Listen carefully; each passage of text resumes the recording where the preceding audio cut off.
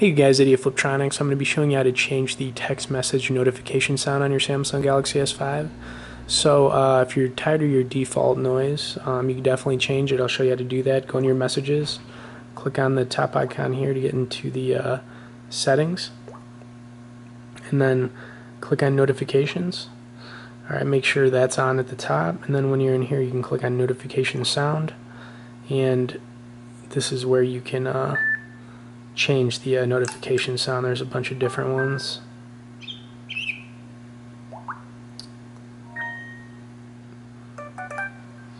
That one's pretty cool.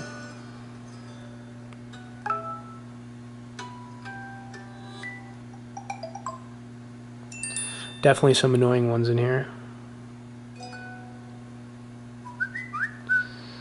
The old whistle. I'm just going to leave it on the default, but anyways guys, you can totally change it if you're tired of hearing the default one. As always, thanks for watching this video. Stay tuned for more and be sure to subscribe to our channel.